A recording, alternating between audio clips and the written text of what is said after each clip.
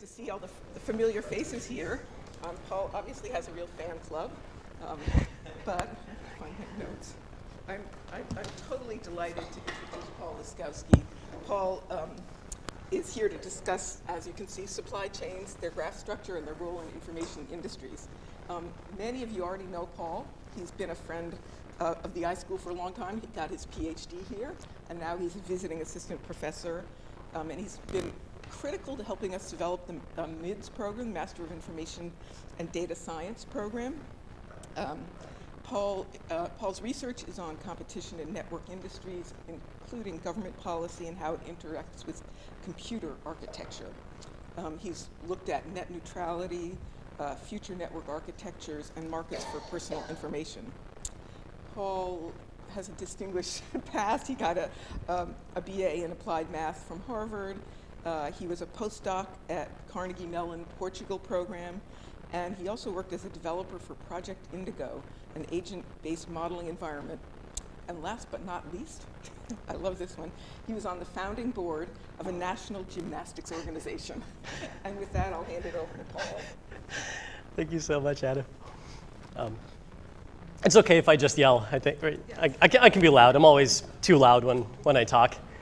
Thank you, Anna. I don't know what to say after that fantastic introduction. I'm so grateful to Anna, both for, well, in general, for bringing me back to work with the program here. It's just been such a momentous time for me to have been through the program over the last year, and definitely for bringing me in to speak today.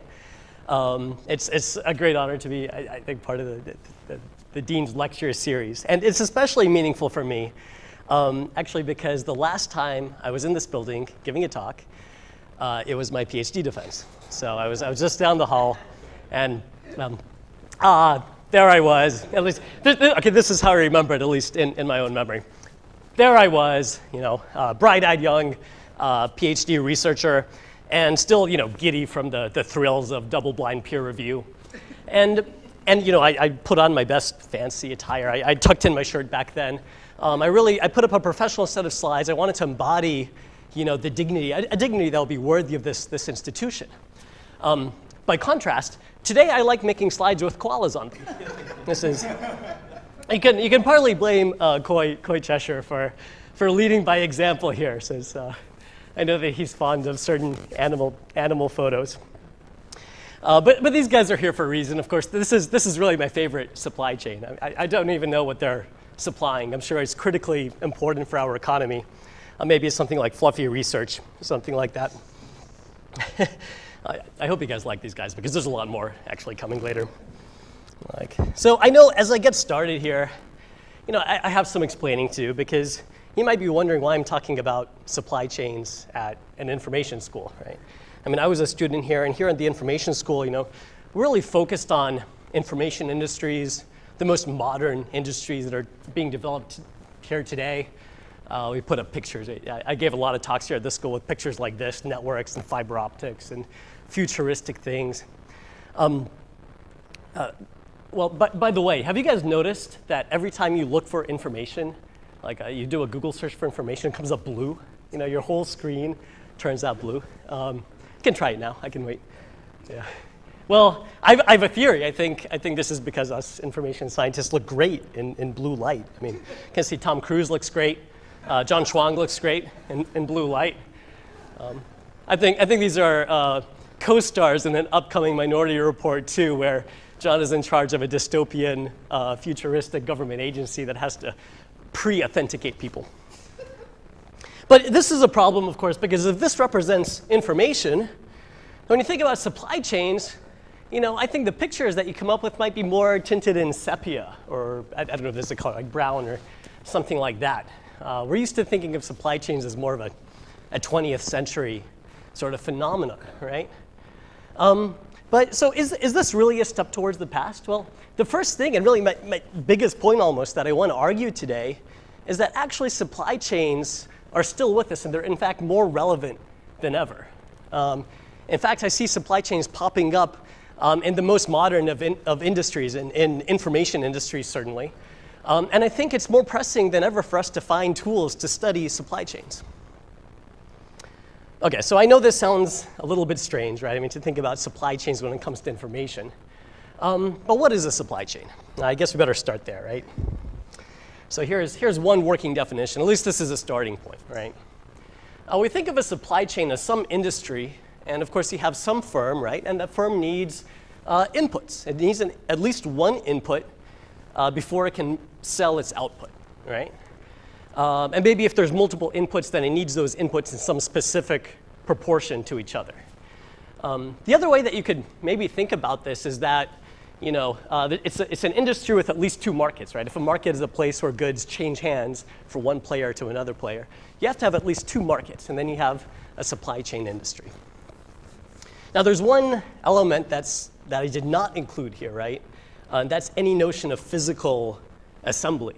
So this is why this may seem odd, because we're used to manufacturing. We're used to thinking of taking parts and gluing them together, right? But as economists, of course, we have to ask, is there anything sacred about the nuts and the bolts that hold materials together that make a supply chain a supply chain? And I would say, as economists, we care about incentives, right? It's the incentive structure of an industry that dictates behavior. And an economic model doesn't bother with whether firms are working with lumber or metal or what other material. And I would argue it doesn't matter even if the material is tangible, right? So the same definition should extend towards, information goods, intangible goods, perhaps contracts, rights, permissions, bits of information. All of these could play a role in a supply chain as long as they're necessary for the production process to continue. So, when you start thinking about supply chains this way, with a more general definition, you see them popping up in all kinds of places. So I'll give you a few examples, just as simple examples as just a warm-up to get us thinking about supply chains. So if you're a mapping firm, you want to give out driving directions, maybe a service that provides driving directions. Well, you need to start with some geographic coordinates. You need to know where the roads are. So in the old days, you might just buy a set of geographic data, sort of from maybe a mapping company. Of course, as technology has improved, this is sort of the early way of doing things. Now, of course, these firms need real-time traffic data. And they get real-time traffic data from a variety of sources, right? There's satellites, some taxi companies will sell real-time traffic data now. There's these rather eerie-looking traffic cameras that we have popping up. So as the technology has changed, so too has this supply chain, right? You could even think about the user as a portion of the supply chain. The user needs some sort of device in order to view these driving directions. So perhaps you could just use a mobile phone, for example. Or maybe if we're thinking about something like those GPS units for hikers, maybe the mapping firm itself buys that unit and then sells a bundle onto consumers. So again, getting quite complicated here. The next example, okay, maybe this is a bit more of a 20th century example, but just to imagine that you're a computer manufacturer. So of course, we appreciate that if you're in this industry, typically you'll buy silicon chips and other hardware from some other supplier. But not all of your inputs are tangible like that, right? Maybe your product infringes on certain patents. So you need to purchase patent rights, perhaps, from some inventor out there who has a patent that covers your technology. And then there's software, right? Typically, you might purchase an operating system from some other supplier. And there's a whole story to be told about other software, of course, right? All the applications that run on your computer. This could be sold in different ways. It could be sold directly to the user. Sometimes it'll be sold to the manufacturer and then bundled and sold on to the user. And actually, this is a good example to look at because it's a place where you can imagine the government often plays a role, right? So maybe the government comes along and says, okay, maybe web browsing software has to be sold directly to the end user. You can't block this part of the supply chain. And so government regulation can come and change the shape of these supply chains. So one more fun one. Let's say that you make those tablet e-readers, the e-reading devices like the Kindle, right? So if you want to sell these to consumers, well, consumers want to be able to download the books, their newspapers, and their reading material. So what you might do is you might purchase wireless service, right, from a wireless provider. And then, of course, over here, you imagine we also need content. So maybe the content is sold directly to users, or at times it might be sold to the company and then sold as a bundle to the users. We've seen both of these things happen. And making things even more complicated, we've actually, a different supply chain also exists in the same industry. So sometimes you'll see a scenario where the tablet manufacturer sells tablets to the wireless provider. And then you can buy a tablet complete with wireless service from your wireless company. So it's actually a bit puzzling if you think about it, how a company in this industry can be both upstream and downstream at the same time, right? You might think that if maybe, I'll come back to this point a little bit later, but if you assume that there's a particular advantage maybe to being upstream or downstream in this industry, then maybe the dominant firm would muscle into the advantageous position, for example. Okay, but more on that later. For now, the whole point of this is mainly just that these supply chains really do exist today in these industries. And they differ from each other in this complicated topological. By the topology, I mean which way these arrows point, right? How they're directed from player to player. So it's really important for us to be able to study these. But immediately, if you want to study these types of supply chains, you run into a problem. I would suggest that we really need a theoretical, an economic theory that allows us to study these supply chains at the level of an economic framework. So I'm not just talking about fancy maybe machine learning algorithms that could do great prediction in supply chain industries. Those wouldn't give us the human intuition, which is something that I think is also, I mean, those are of course very important, but also important is having a human understanding, a human readable understanding of how these industries work. So we need some economic basis. We want to take economic models, basic economic theory, and apply them to supply chains. When you try to do this, it turns out that even the simplest, sort of the most mathematically simple economic models don't actually extend to the complicated supply chains that I've been showing you. So, what are these simplest tools that I'm talking about? Well, things like Cournot competition.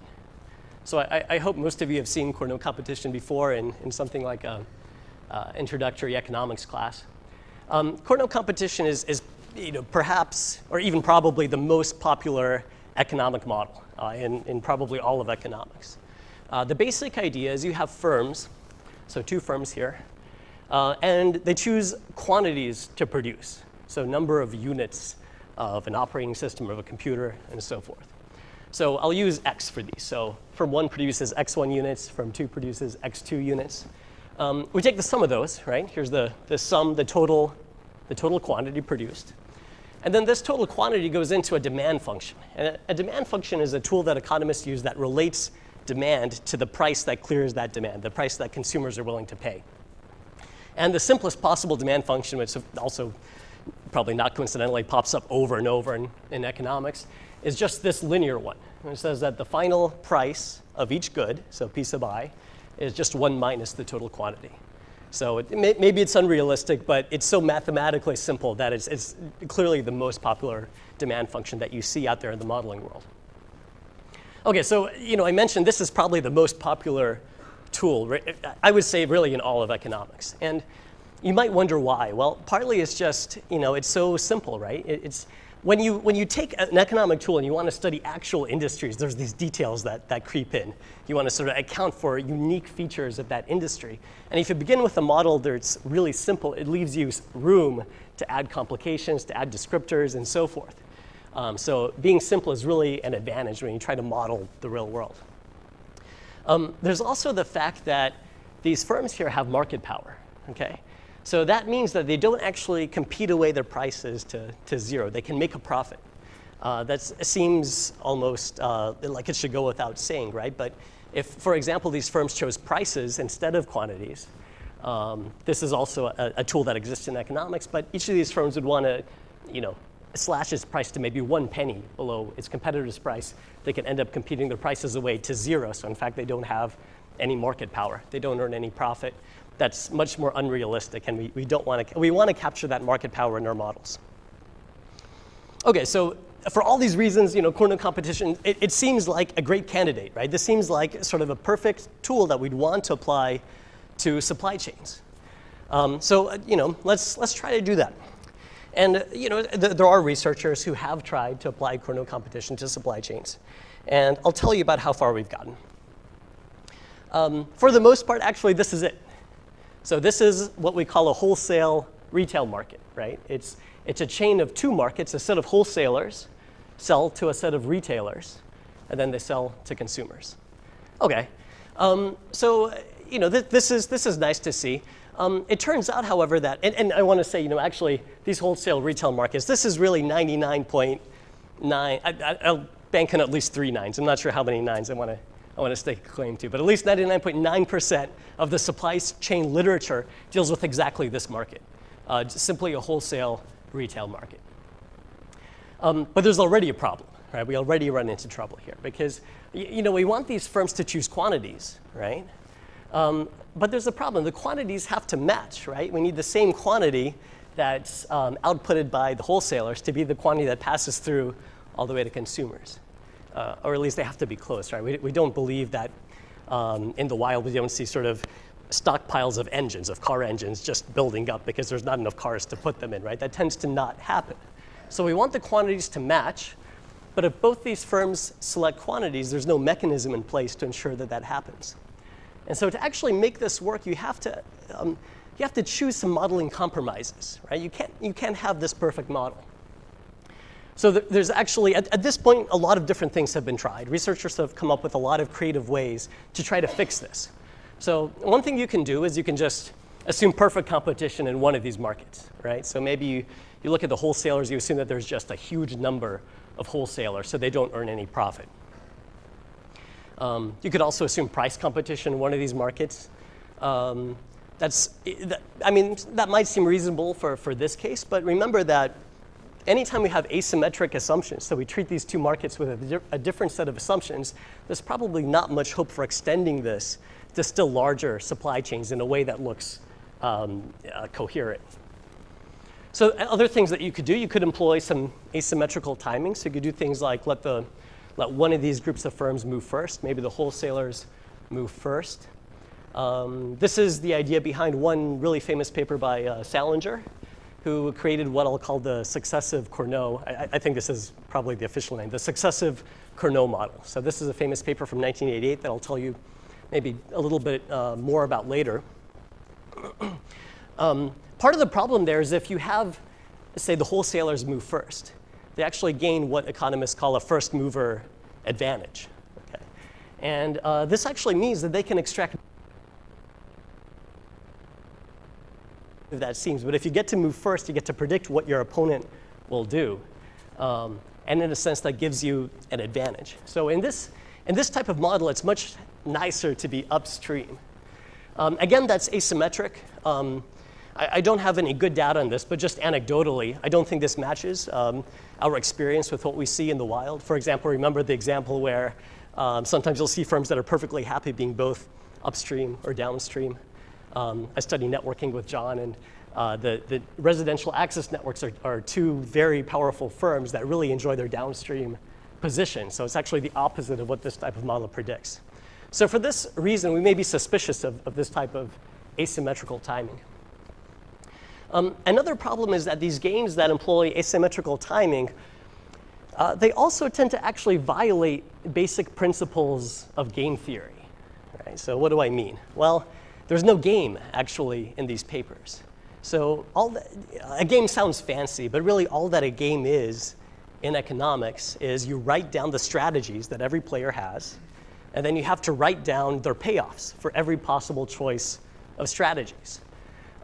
It's actually pretty fundamental. Beyond that, you have solution concepts. There's a lot more game theory, but this is a very fundamental thing that we'd really like to do. And it turns out that for these papers, including Salinger's papers, you actually can't do that. It's not a well-formed game.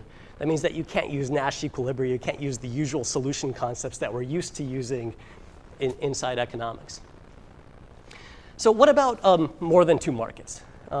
I said there's almost no attempts beyond two markets. So there are a few.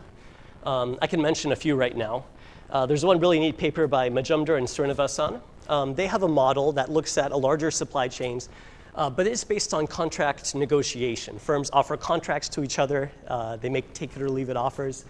And there's no actual competition in that model, so it's actually not as related to what I've been working on. Another interesting lineage comes from Corbett and Karmarkar and then Carr and Karmarkar.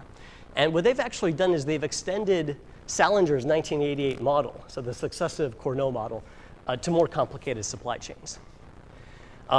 So this is a really nice achievement, and I'll tell you a little bit more about this actually in a couple of slides.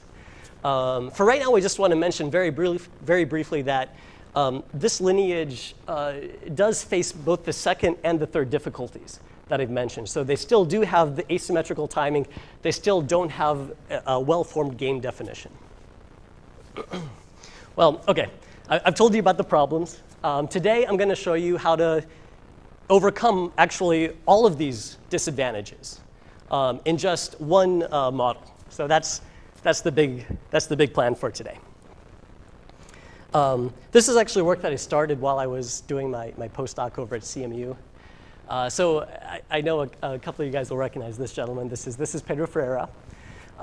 He looks great tinted in blue as well, as you can see. So Pedro was actually a postdoc of working with John when I was here as a student, so we met there. And then a couple of years later, I became Pedro's postdoc. I was trying to think of how that worked. Over at CMU. So he became my postdoc and my co-author. What I'm going to share with you today is a modeling framework. It's a framework to model supply chains with these complex topologies that we've seen, arbitrary topologies. And we'll have Cournot competition in every market. We're going to have a perfectly symmetric timing of decisions. We're going to follow a well-specified game theoretic structure. We'll use Nash equilibria, all the usual mechanics of game theory. It's going to actually extend to a wider range of supply chains than any of the papers have done before. And also, unlike the papers that I showed you before, which stuck to linear demand functions, I'll show you how to do it with a much larger class of demand functions. So here's the plan. That was the introduction. This is the actual plan for the talk. So the plan is first, I want to spend a few minutes maybe more philosophically talking about the field, topology, and how it relates to information economics. Then I'll talk about how we describe supply chains. So I won't put any actual economics into it yet, just how can we mathematically describe the shape of supply chains. So I think even if you don't sort of buy the modeling efforts that I've been working on, I think this could be generally useful. Then I'll go into the economics. We'll actually talk about how can we predict behavior inside a supply chain. And then I decided to end with an example. So this is an example that I've worked with quite a bit. It comes from the topic of net neutrality. This is a field in which there are a lot of supply chains that you can see. And so I'll just finish by sort of taking the model that I've been working on out for a spin and show you how it can be applied to sort of a real-world debate. So let's begin by talking about topology and information economics. So here you can see another supply chain in the wild. And maybe I think lemurs are fond of a ring topology, it seems.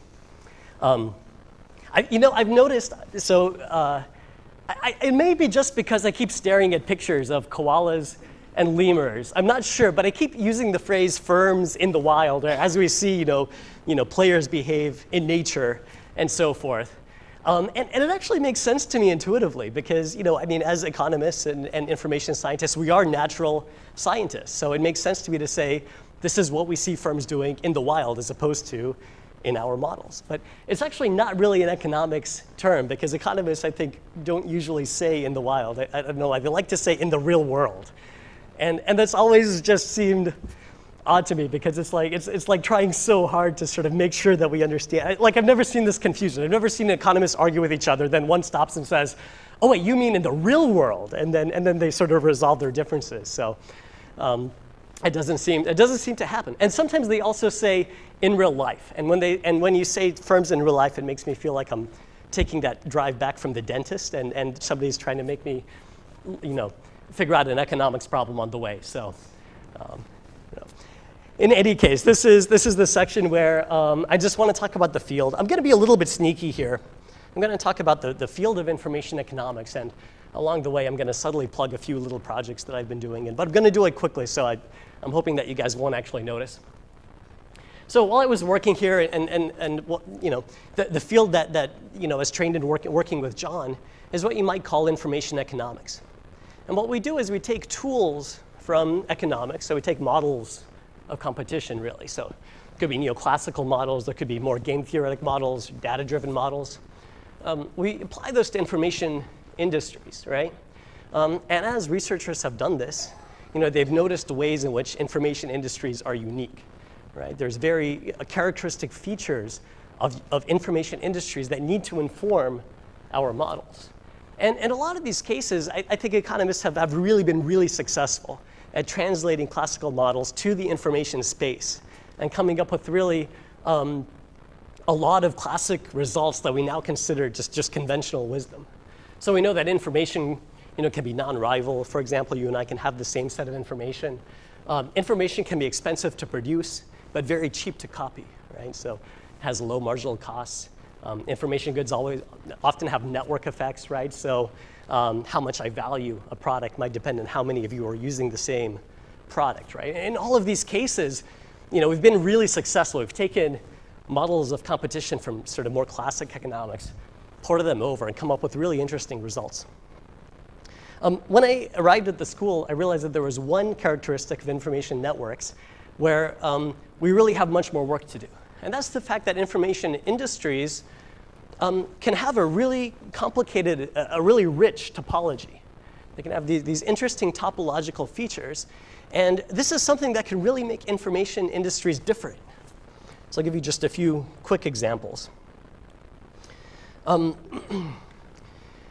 I first came here, I worked with John, and I started learning about computer networks, especially problems in things like network routing. So in today's internet, you might have to take data and send it from a source to a destination, right? And it might have to pass through a couple of these nodes in between representing other internet service providers. So network routing is the selection of a path from the source to the destination. And you can ask questions like, what type of market should support this, right? Who should make the decision? Should the sender make the decisions? Should the ISPs along the route make those decisions about which way the data goes? What type of monitoring, what type of information do you need about performance for this market to function? How should the contracts be structured? I don't want to tell you about my contributions so much as just point out that all of these problems are so rooted in this topology, it doesn't even make sense to ask them, right? So this type of problem that really forces you to generate models that take topology as a critical input.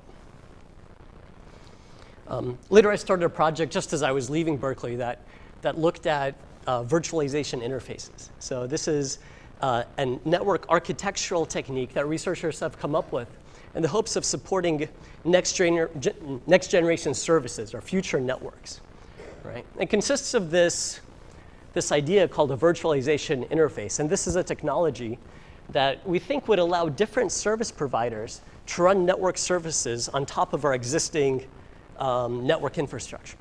So this could be things that sort of look like the internet that we have today, but maybe they're tailored to special purposes, to video traffic, to high priority traffic, and so forth.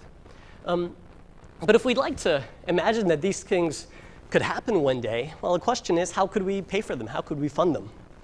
And there's different ideas, right? You could have service providers sell a service to a network provider that then sells a bundle to the end user. You could imagine the opposite, where the network provider sells to the service provider and then the user gets a bundle. You could imagine something like a mix and match market, where both types of firms sell directly to the end user. Okay, so just the question is, does this matter? Actually, in a paper that John and I worked on, we argue that, in fact, it does matter. This is a topological consideration that classic tools don't recognize really as a problem, but it can have an impact on market outcomes. Okay, I have one more quick example. This is a project. So I have two very talented students in the MIMS program back there, so Toshiro and Sean, and I've been leading them on a project over this last semester. We've been investigating fraud in a virtual currency like Bitcoin.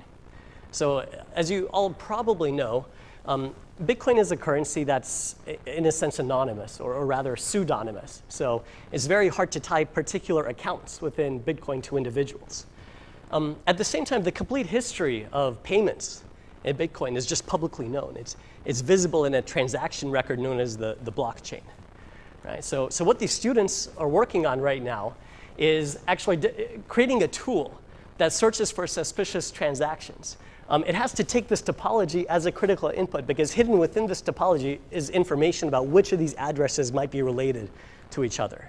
And as a result of that topology, they're trying to generate estimations of how likely those relationships are, so how likely different addresses are to have the same owner. So really interesting project that they're working on. OK. That was my little plug. So now I'd like to move on, take these topological considerations, these tools, and I'd like to tell you about how I translated those into the supply chain setting. So I know this one stands out actually because I'm talking about large supply chains, and you might be wondering why I would put a supply chain up here with only 2 players. But what do you notice about the relationship of these players or firms? Yes, I was thinking vertical, so they're like firms in a vertical. OK, didn't expect this to be a Socratic lecture. I've been learning from Deirdre about how to engage audiences. OK, let's have a look at how we encode these supply chains. Oops. So I've been talking about supply chains as a graph, right? That makes a lot of intuitive sense to us, right? We imagine a supply chain has vertices or nodes and links or edges between them. There's more than one way, though, to actually write down a supply chain as a graph, right? So one thing that you could do is you take the nodes of your graph, the vertices, and you make those represent the firms, right? So this is a very intuitive approach. It's actually the approach taken by the related papers that I told you about earlier. Specifically, they take each node and they make it a set of competing firms. So you can think about that as maybe a sector of the economy. So that is really nice and intuitive. There's a drawback, though, because if you have competing firms locked up in the same node, they actually have to share the same set of suppliers and also the same set of distributors. And so this actually limits the range of supply chains that you can model. An alternative is you take the nodes and use the nodes to actually represent the markets, right? And then the firms are found in between those markets and in between the market nodes. And if you follow this approach, this actually allows you to model more supply chains, because now you can have firms compete with each other with entirely different supply networks. So maybe they have totally different technologies that they're trying to compete with, and those technologies require totally different inputs. So let me show you specifically how we can go about this with a little bit more math now. So here's a supply chain. It's going to be a graph. We'll call it G. And it's going to have nodes, V, and a set of edges, E. So that's just the basic definition of a graph so far. And this supply chain is going to have 3 different types of nodes now. So first of all, we have the sources, because this is a directed graph. It's always directed from left to right. And we have a couple of source nodes over here, and these are what we call the inputs, or the input nodes. And we'll label that V sub I. The next important class of nodes we have are interior nodes that represent markets. So those are the market nodes. I needed a new symbol to be able to draw these, so I just chose these sort of parentheses. These represent the market nodes. This is where goods actually change hands. I'll label those V sub M. And then it's also, we have a set of edges, these edges that go into the market nodes. And I want a special name for those. I'll call those market edges, and I'll label those E sub M for market.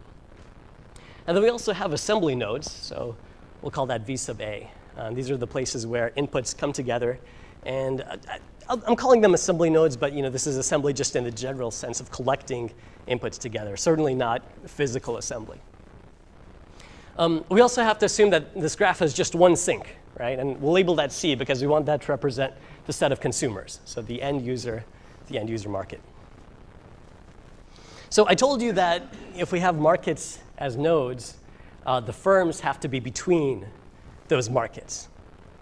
So what we can do to represent that, we need a definition. We'll say that 2 of these edges, or assembly nodes, so components essentially, C1 and C2, we'll call them owner continuous if there's a path between them that doesn't cross any markets, right?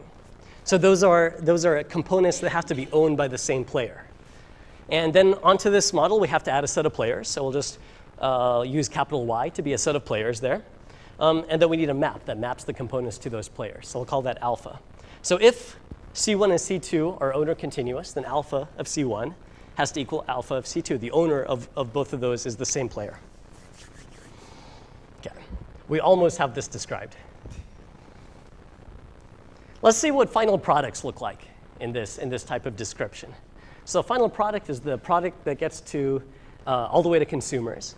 And you can think about that as a subgraph of this supply chain, right? It's the subgraph that includes all the inputs that go into that final product.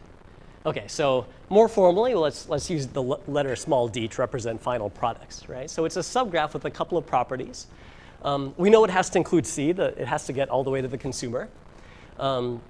If you get to an assembly node, or like the last node is an assembly node, it has to also include all of the incoming edges. But if you get to a market node, a market node is where you have to choose between a set of suppliers. So you have to include exactly one of those incoming edges. So I hope this fits your idea of how the assembly process works. But we don't just need to talk about the final products. We also sometimes want to talk about the flow of inputs across every edge leading from the sources to the consumers, right? So we need another concept, and we'll call that a flow or a quantity flow. So mathematically, we'll let a quantity flow be some function that assigns a quantity to every component of this graph to represent how much the goods are flowing towards the consumers. I have a couple of assumptions here, and I hope you'll see that they actually kind of match the assumptions of the final product. So for the assumptions we have for quantity flows are first, that the flow of every node has to equal the total of all of its outgoing edges, right? And if you have an assembly node, well, the quantity there has to be the quantity at every incoming edge. But if you have a market node, well, the quantity has to be the total quantity of its incoming edges. So I hope you see that these are sort of two sides of the same concept. In fact, one of the first results that I came up with shows the relationship between these.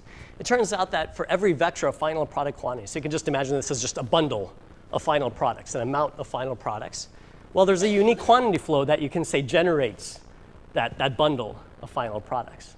And it's pretty simple, actually. You just, for every component of the graph, you just sum up the amount of every final product that includes that component, and that gives you the flow. The next result that I come up with says something about the mathematical structure of this space. So this turns out to be really useful for the proofs that come up. It turns out that the set of all of these quantity flows, and I'll label that capital F, it turns out it has the structure of a vector space. So if you know your linear algebra, this gives us a lot of mathematical tools that we could use to work in this. So I'm not going to show any proofs today, but a lot of the proofs have this type of linear algebra flavor, and this is what gives us a handle on this and allows us to prove some theorems. By the way, it turns out that the dimension of this vector space has a really nice form. It's the number of market edges minus the number of market nodes and plus 1. And you can derive that if you think about all of your degrees of freedom. Every time you get to an assembly node, a market node, sorry, you can split up the flow in so many different ways. So there's just one more thing that we need to describe. We haven't yet talked about consumers. So consumers in economics are often described by a demand function, and I'll do the same thing here. So we'll let the small letter r sub d be the price of the final product, d. Okay, and then we can use a boldface r to be the vector of all of these prices. This could be a wide class of functions, but just for starters, let's assume the simplest possible demand function. So we'll assume that the price of all of the final products, again, is just 1 minus the total quantity. So actually, that's exactly the same as the demand function that I put up a couple of slides ago. So OK, this is now we've described everything that we need to form a fairly coherent picture of this industry, right? We have the supply chain graph, that was G. We have the set of players, Y. We have the ownership map that links the two, alpha. And then finally, we have the consumer demand. So at this point, we've done our description. And it's time to move on to actually talking about behavior in the supply chain. This is a great supply chain because actually in this one, you can see that the best position to be in is definitely the downstream position, not the upstream position. Okay. So again, we want firms in the supply chain to choose quantities. Okay? So let's let them do that directly at first. So let's say we have some market edge, E. We'll let the owner of that edge choose the quantity there. And I need a letter for that. Let's call it X sub E. And again, we could let the boldface x be the vector of all of these quantities, right? These are decision variables. These are the quantities that firms choose. So I'll call this something. I'm going to call this an uncoupled Cournot supply chain setup. And I'll label that U of GY alpha R. So this is uncoupled because there's nothing to guarantee that the quantities match up, right? They could be entirely different. You could have excess components, insufficient inputs, all kinds of problems. I've also been careful not to call this a game, right? It's not yet a game. We haven't defined any payoffs for players. So how can we fix this? How can we make this, or how can we at least ensure that these quantities match up? Well, the idea is we use price signals. We use price signals between the markets to coordinate those quantities.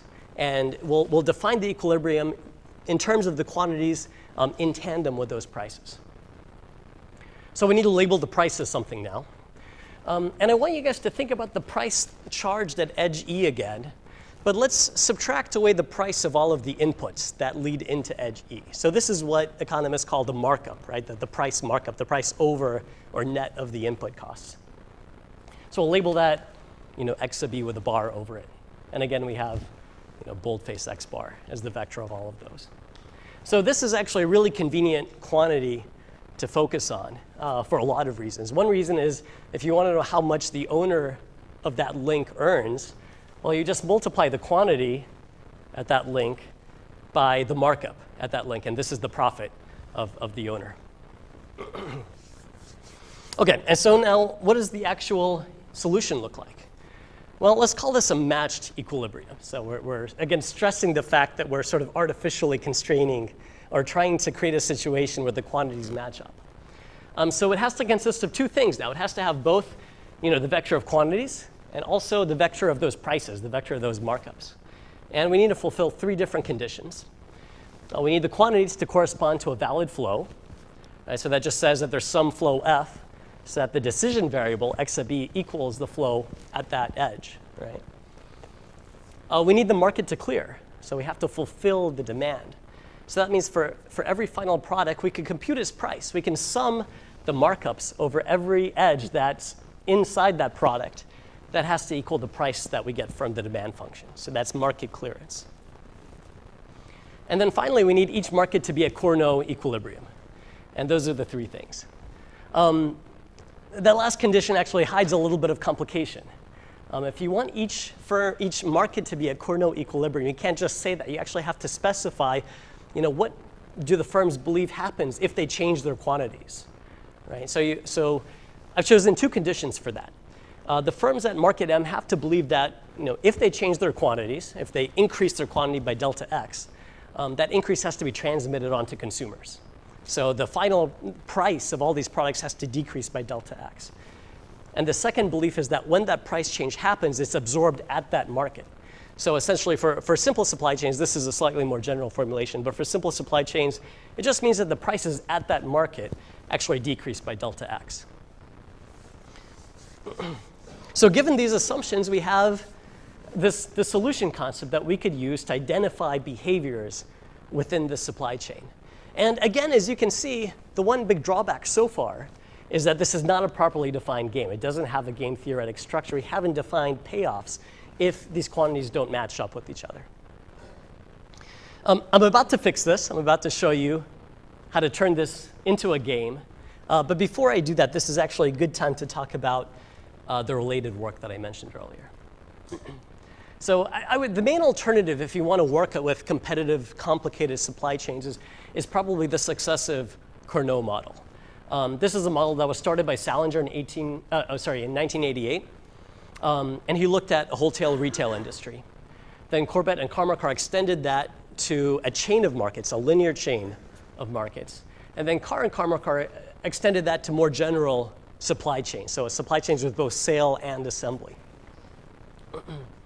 It turns out that up to what I've shown you so far, the successive Cournot model is actually surprisingly similar.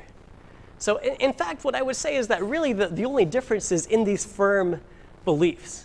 If you read these papers, it's actually presented rather differently. But if you were to try to take their model and transport it over to the notation that I have, the firm beliefs would be different. Instead of believing that the markups are held fixed everywhere, the firms in this model have this type of asymmetric belief. They believe that if there's a quantity change at their market M, that quantity change is transmitted to upstream markets. They have to change their quantities to match. But they do that, in a sense, blindly, leaving their prices fixed. They're no longer in equilibrium upstream. On the other hand, for firms downstream, they also have to change their quantities. But there's this circularity here where the prices have to adjust at this node M so that the firms downstream actually re-equilibrate. So the downstream firms are always in equilibrium, and the prices change just the right amount to ensure that that happens. So, and I mentioned before that this type of asymmetry here essentially gives these upstream firms first mover advantage. In a sense, they anticipate the downstream firms are going to compensate for their decisions. Right? So the upstream firms essentially move first in that sense. And so it creates this asymmetry in the payoffs that you get. So upstream firms tend to earn more profit than downstream firms in this type of model. I do want to say, however, that this model is actually, one of the great strengths of this model is that it's really intuitive. And the way that I've presented it here, I've sort of given you my notation. But if you read the original paper, it's written in a more neoclassical style. And in that style, they work with demand functions. And Salinger in particular presents this model as one where the downstream firms essentially induce a hypothetical demand curve for the upstream firms that the upstream firms then respond to. So if you read that original paper, it's formulated in this nice, intuitive way. But again, this type of scenario does have some disadvantages. We have this asymmetry that may not be motivated by what we see happening. It's, again, not a well-formed game structure, and they limit themselves to a linear demand curve. So at this point, I want to show you how to turn what we've done into a true game theoretic game. So the intuition for this is something like this. If you're a firm in a supply chain industry, you really have to believe that when you adjust your output, firms in different parts of the supply chain are going to compensate somehow. They're also going to adjust their outputs. This is really necessary for any of these games actually to work, to be realistic. In fact, Salinger in his original paper said exactly that. He said, if a firm sells an extra unit of its good, it has to assume that a final good producer also increases its output by 1 unit. So it turns out that this simple fact that seems fairly intuitive is actually embedded within, I think, every model of supply chain competition that's out there. The problem is that it's actually been hidden in these other models. It's defined implicitly. It's been actually implicit in those beliefs of firms when you're defining the Cournot equilibrium. Hidden within those beliefs is this notion that firms throughout the supply chain are actually making an adjustment. So in order to actually turn this into a game, we need to define payoffs when all of these changes happen, which means that we have to make this explicit now. We have to define exactly what happens to different quantity flows throughout the whole chain when firms in one of these markets make an adjustment. And because we need the quantities to match, essentially what this tells us is that we can't have the firms choose quantities directly.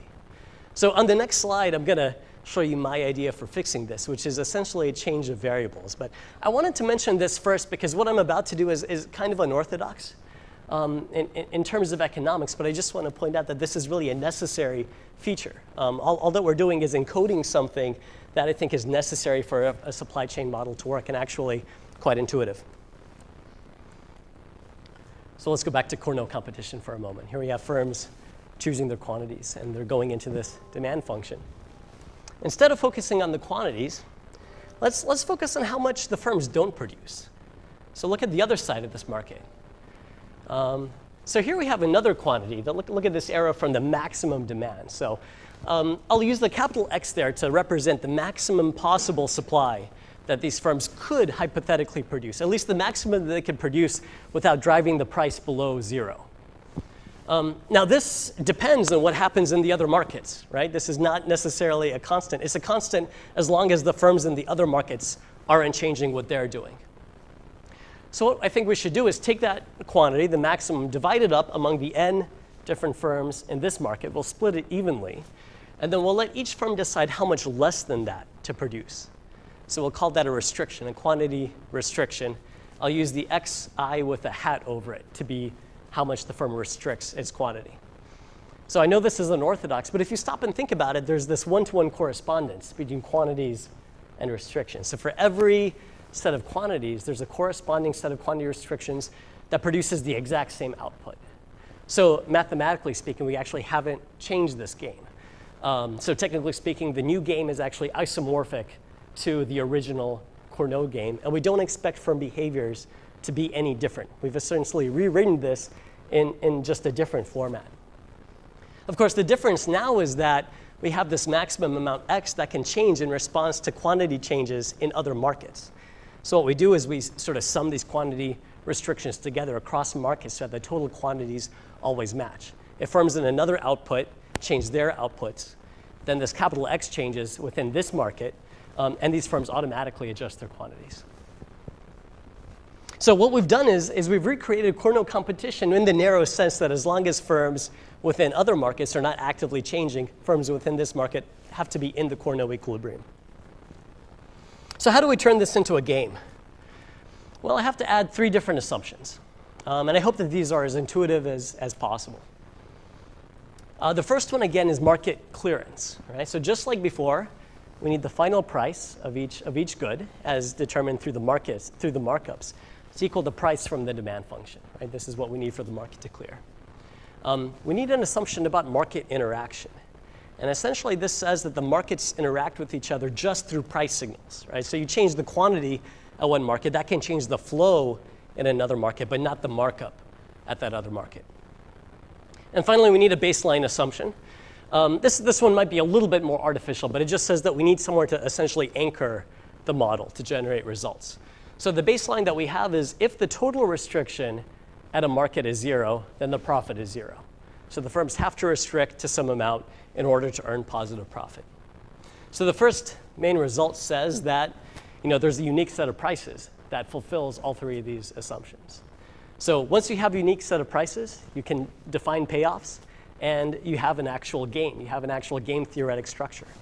So I'm going to call this a coupled Cournot supply chain game. So I'm allowed to use the word game because this is, in fact, a well-formed game in the economic sense. You might wonder at this point, this seems different, right, from what we had before. It has a very different flavor than the unmatched Cournot supply chain setup. So you might worry that we've done something very different. It turns out it's not very different at all. It turns out, as the second major result actually says, that the equilibria are the same. So those matched equilibria that we computed before for the uncoupled game are exactly the Nash equilibria for the new coupled game. So essentially what we've done is reformulated this game in a new form such that it has a nice game theoretic structure. And this is a good thing. I mean, to have a well-formed game, we can use the standard solution concepts. We can use Nash equilibria, Bayesian perfect reformulations of Nash equilibria. We have all the mechanics of game theory that we've been building up at the time that we've studied game theory. We can also do things like change the game timings. We have different firms move first. Maybe we want to represent things like aggressive managers. We also get all of our standard existence results. That means as long as the demand is continuous, the payoffs are continuous, we're guaranteed to have at least one equilibrium. So for all of these reasons, the mathematical formalism can assist us as we actually study real markets. I have one more limitation that I told you guys about that I haven't addressed yet, and that's the demand function. So far, we've just had linear demand. The last thing I want to do mathematically is extend this model so that it works for a much larger class of demand functions. So the class of demand functions that I want to extend to is really essentially every demand that you could meet through markups at these market edges. So we'll say that demand R is compatible with supply chain G if you can find any markups at all. So let's call them a markup T at edge E, such that the sum for each final product, the total price of each final product can be found by summing the markups at its edges. So actually I have another formulation that also guarantees this. So there's this condition that this lemma says, which gives you another way to arrive at the same thing. So one of these demands is compatible with G if this condition is met. If any time you have 2 different vectors of final products, so bundles of final products, that actually induce the same quantity flow, right? The same flow over each edge, Well, you need the resulting prices for each good to be the same. And you also need the total revenues for each, over all firms to be equal. So as long as you have these two conditions met, you have a demand function that's compatible. So it definitely doesn't have to be linear anymore. It essentially just has to be expressible in some way through markups at each market edge. Well, it turns out that for this general class of demand functions, we can do the exact same thing. Well, not exactly the same thing. Before I had 3 assumptions, and 3 is a better number. But now we actually have to have 4 assumptions to actually make this work. A lot of these, they have to be written in a slightly more complicated form, but a lot of these are familiar. We have market clearance again. We have market interaction. So again, they have to interact through prices. The baseline is almost the same. If the total restriction at a market node is 0, now the maximum profit there has to be equal to 0. And it seems like we've added this linearity assumption. So this says that if you look at quantity restrictions that yield the same flow, you need prices to be linear in restrictions. It's a little bit of a technical assumption. I know that it seems new here. It turns out that this assumption was actually hidden within the other assumptions of the simpler theorem for the linear case. So even though it looks like a new assumption, it was actually there all along. And I've just made it explicit here. So once again, we can find the unique set of prices. And again, we can yield the coupled Cournot supply chain gain. So those are all the mathematics that I want to go over today. Finally, I want to end. This last supply chain is actually producing commentary on the net neutrality debate. So I wanted to end with an example. So in some ways, this is, in some ways, it's a bad example because net neutrality is controversial and it's tough to sort of give a very short sort of or make a short statement about it. But in other ways, it's sort of a good example because it's a space with a lot of interesting supply chains, a lot of topological complexity. And it sort of gives this framework sort of a chance to sort of stretch out a little bit. So in order to talk about this, I'm actually going to have to spend a few minutes describing the network industry. So this is a crash course in computer networking, sort of the high-level view from 10,000 feet in just a few minutes. So here we have a very high-level depiction of the internet. We have a couple of internet service providers. And if you're this end user here, you want to get on the internet, well, you actually have to buy a contract for network access, right, from one of these residential access networks. And I've only drawn 2 of them up here because most people in this country have only 2 choices for broadband residential access. It's your cable provider and your DSL provider.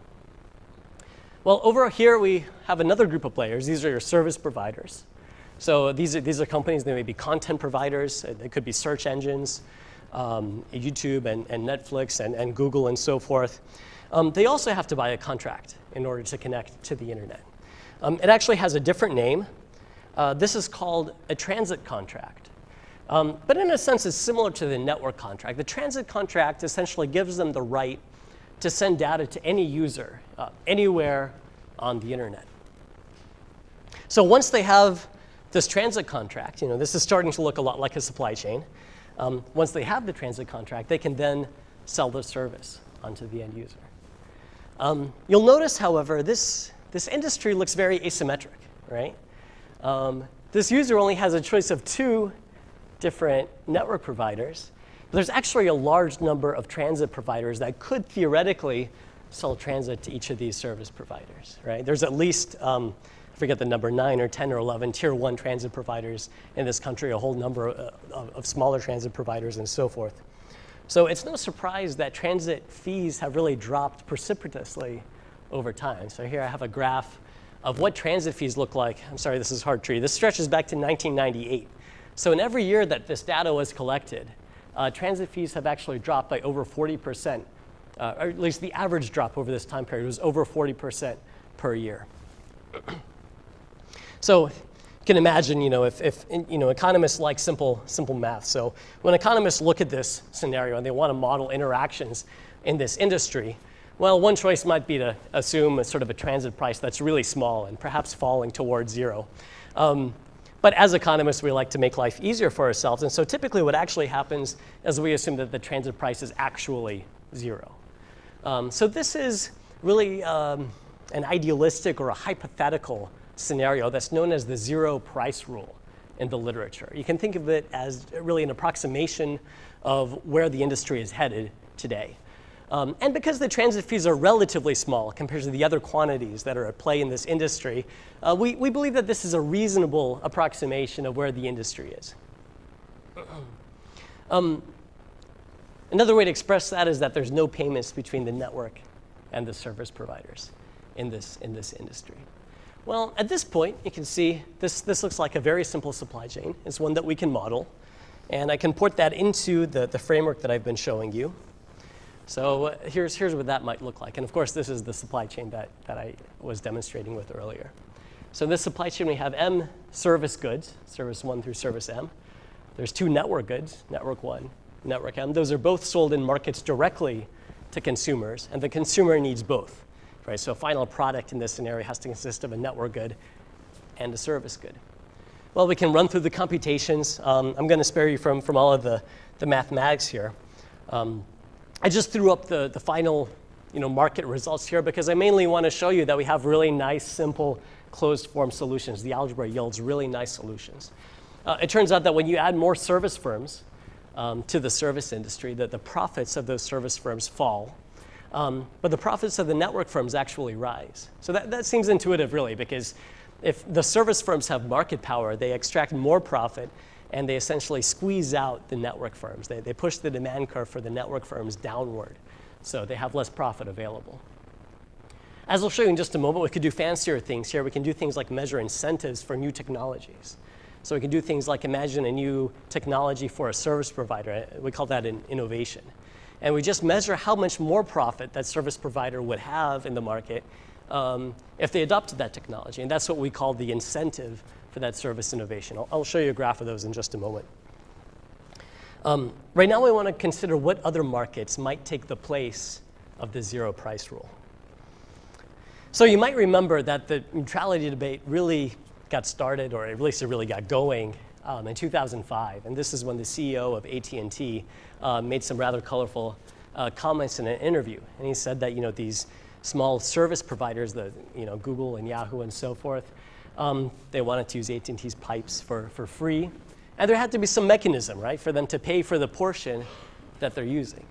So there's a lot of ways that you could understand this statement, right?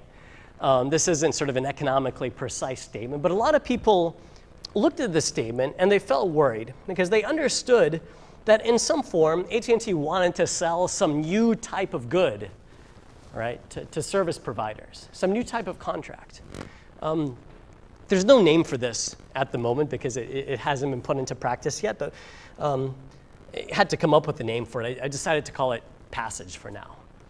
And again, it's not clear exactly what the CEO meant, but a lot of people looked at this and they thought that AT&T wanted to sell the right for service providers to reach customers, but just AT&T's customers.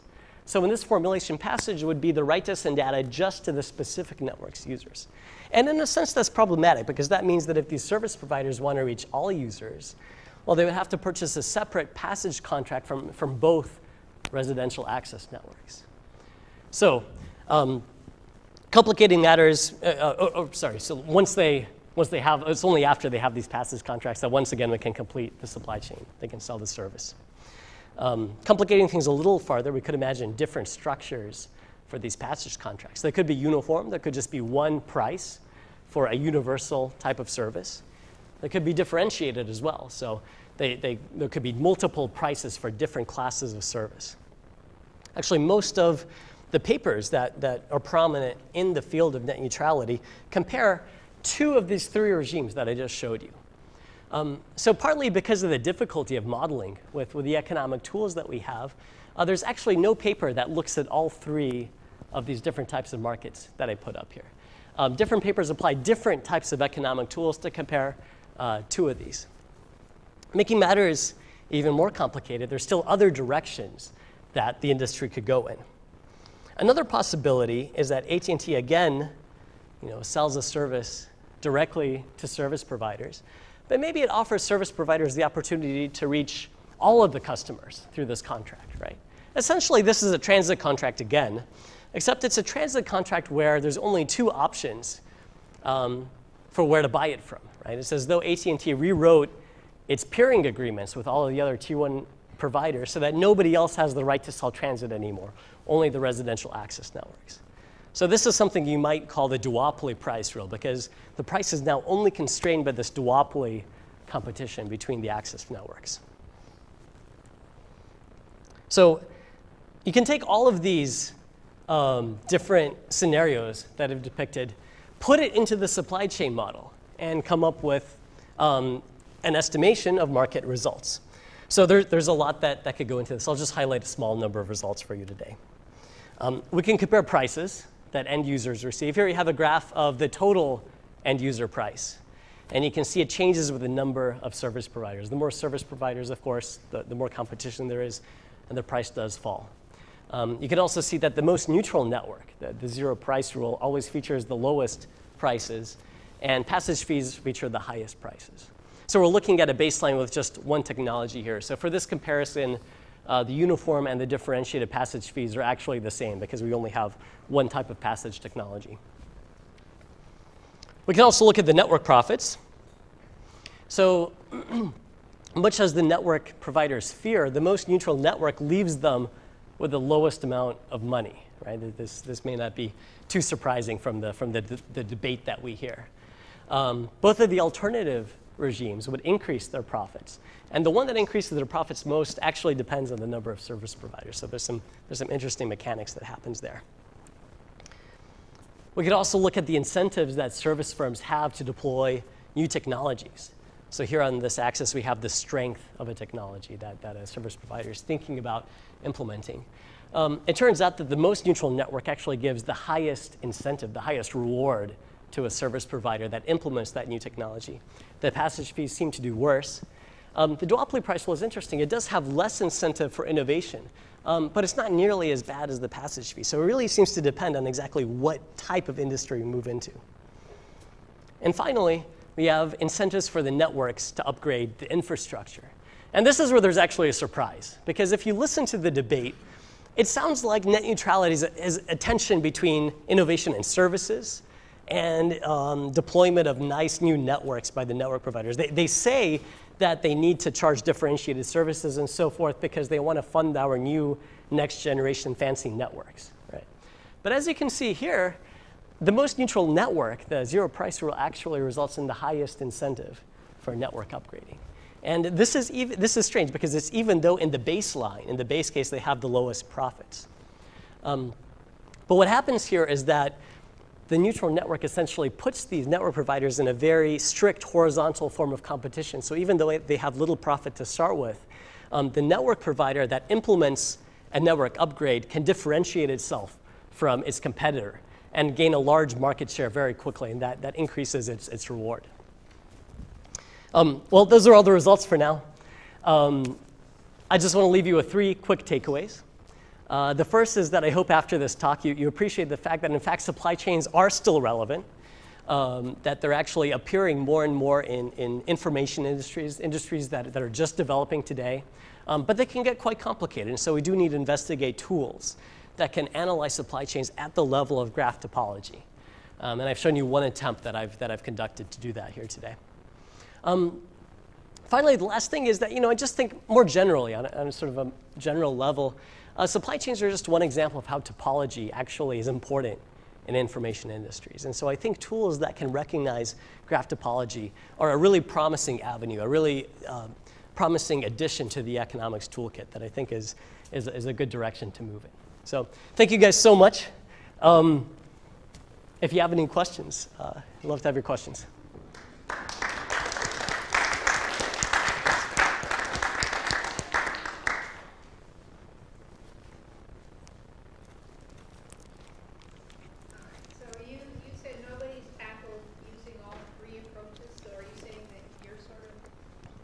Your sort of in the last part about net neutrality, that there were 3 different approaches and nobody's done attempted to examine all of them. So are you saying that you're sort of the person who's attempting to examine all of them? Yeah, I think, yes, exactly. I think the strength of this type of modeling is that because the supply chain starts with these simple building blocks, it allows it to actually extend to cover these complicated technologies. So the same simple building blocks can extend to cover really a large number of different industries that you could imagine. So instead of trying to model industries, I don't know the right words to use, maybe in a more ad hoc sense, all we have to do is write down what the supply chains look like, and then we have a more universal tool that can try to capture all of those. Oh, thank you. Economists at the FCC like your approach, or have you? I haven't talked to them yet, so I hope they will.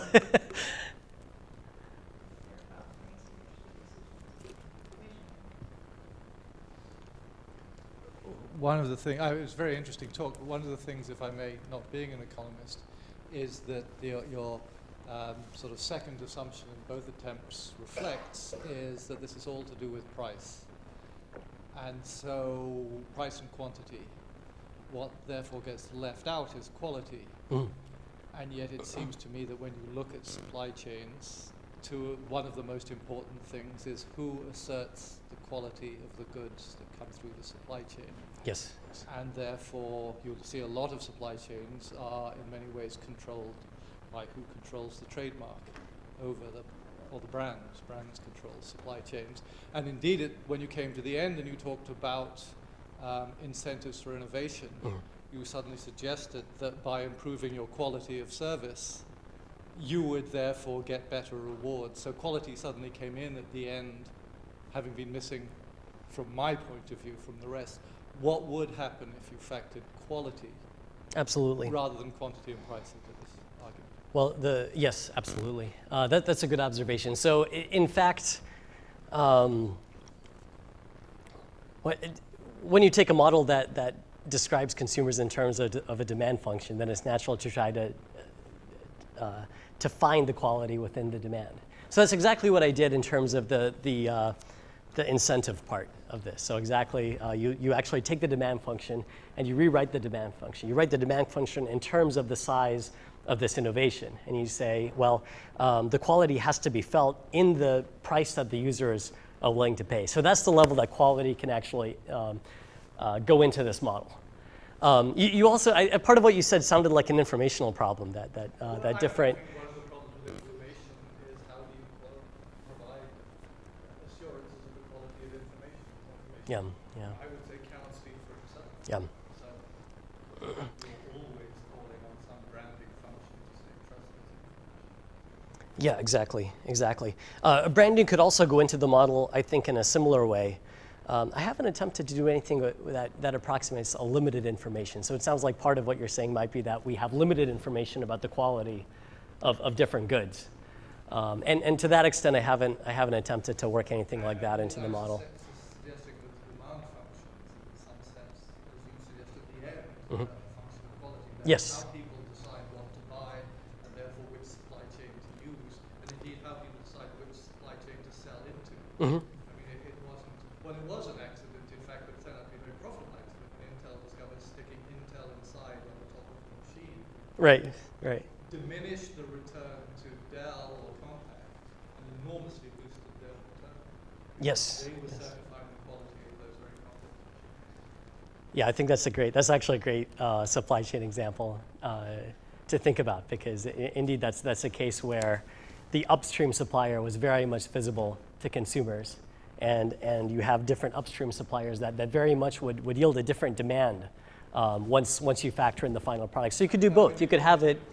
Sorry, when you look at your returns, I mean, in fact, the returns to Intel and then, in fact, to Windows were dramatically higher if they controlled the profits of those suppliers because they branded those chips. And if there was a competitive war between those two. Right.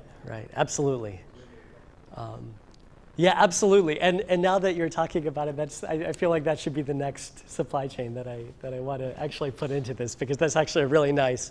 It seems like there's a lot of really cool features there that we could explore. Yeah. And this is the last question. I would just like to perhaps react to Paul's example that maybe in the case of Intel, there may in fact be some actual transfer or subsidy, either explicitly or hidden, between Intel and its downstream customers.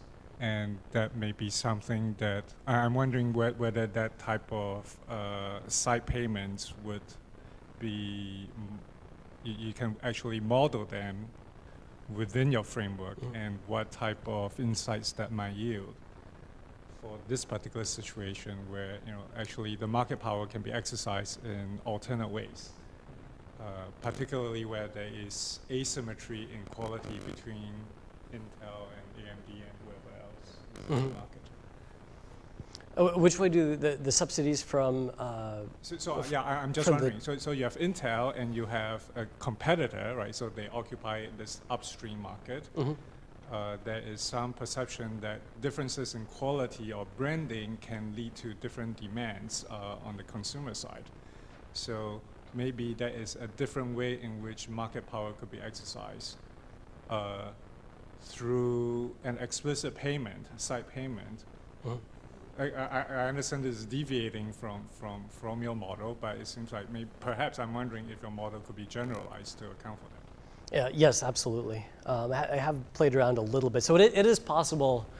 I could see a couple of ways to model that, actually, because it seems to me that the demand specification is a very general format for modeling consumers. So a lot of those effects, I feel like maybe could be expressed through the correct formulation for consumer demand. But maybe that's because I'm not fully understanding the exact example. It's also true that you could take a basic Cournot model, and just like you can do things like alter the timing of players' decision, because of the flexibility here, it is possible to throw in things like a Bertrand component or price component that goes into one part of the supply chain. I've been trying to push the supply chain, so I've been trying to depict everything in terms of quantities. But if for modeling reasons or for reasons of realism, you felt like parts of the market were better depicted as prices, it would be possible to do that too. You could take part of the supply chain and use prices there instead.